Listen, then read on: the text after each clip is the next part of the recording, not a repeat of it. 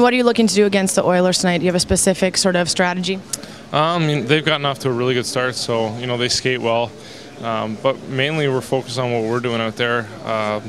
We're really starting to skate better now and play as a team and better defensively. So if we worry about those things and then you kind of react to see what they do throughout the night.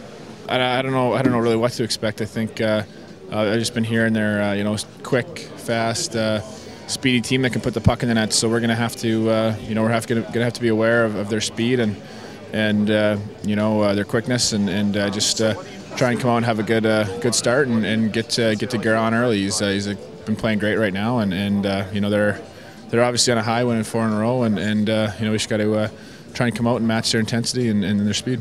Tonight you've got the Oilers, and you've already gotten Coach Quenneville his first win, so is the pressure sort of off as far as just trying to get him into the system and welcoming him as a coach with a win?